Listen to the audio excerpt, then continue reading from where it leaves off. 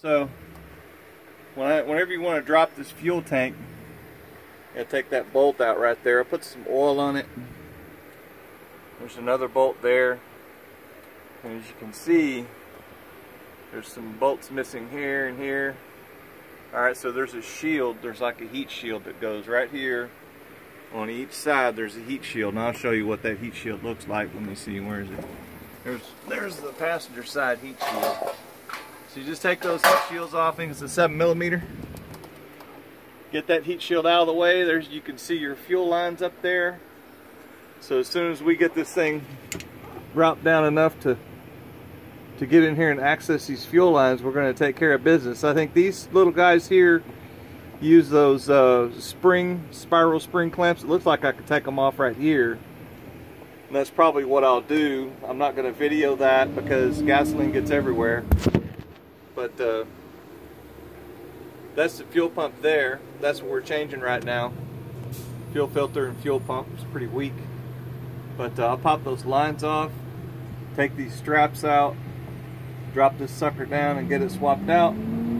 Let's have a look at that new fuel pump.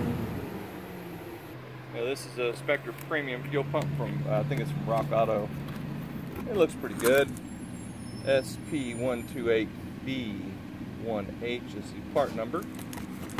And this is what this little guy looks like. Now, I've taken it out of the bag and I've slid the O-ring up to the correct position. And when it comes, when you get it in the bag brand new, it's wrapped with bubble wrap. So it was in pretty good shape when I got it out.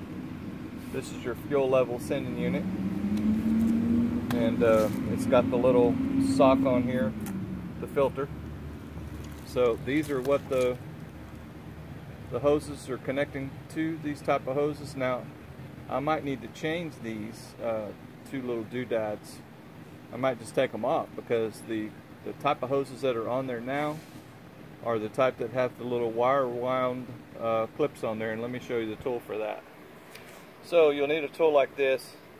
Usually what I do is I shoot some WD-40 in there and blow it out with compressed air in case there's any dirt in there. Make sure that there's no pressure in the fuel line. You'll have to go up under the hood. If you're not taking the fuel filter off, go up under the hood and press the Schrader valve pressure release, which is behind the throttle body on the passenger side, and it's not that hard to find. It's on the fuel rail. So anyway, I think this is a plug and play deal. I don't know. I'll have to look at it to make sure that the wires correspond.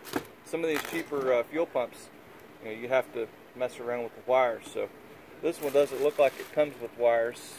Usually if you do have to change the plug, it will come with a new plug and directions and all that. So anyway, I'm going to get this thing popped in there, and if I get a chance to include some more video on that, I will. But usually on a fuel tank, I try to keep the cell phone business down to a minimum because I don't want to catch on fire.